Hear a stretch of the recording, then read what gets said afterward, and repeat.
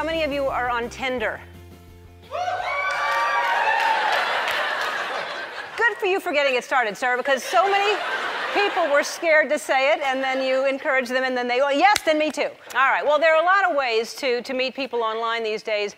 I've never used any of them, but for all of you young people out there, you won't believe this, but in the past, to start a relationship, you had to talk to someone in person for a while, and you'd have something called a conversation.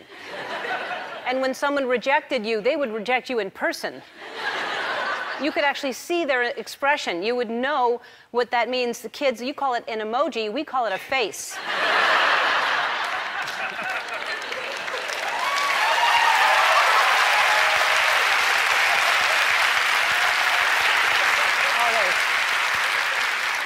But since it's so much easier to date online, I think people have gotten lazier and lazier, and pickup lines have gotten worse and worse, and I know this from all the research I've done. And by research, I mean I found an Instagram account called Tinder Nightmares. And since Tinder is a place where you can find true love, sometimes twice in one night,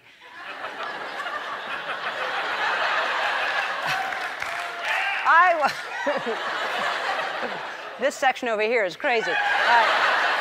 All right, I want to help you people out, so I thought we could take a look at some Tinder pickup lines that didn't go well and learn from their mistakes. So this one is from Kevin, and his first text is at 3:30 in the morning. Hey, what's up? And then, hey, what's up? And then, hey, what's up? Hey, what's up? Hey, what's up? All right. Then at 3:46, he texted, hey, what's up?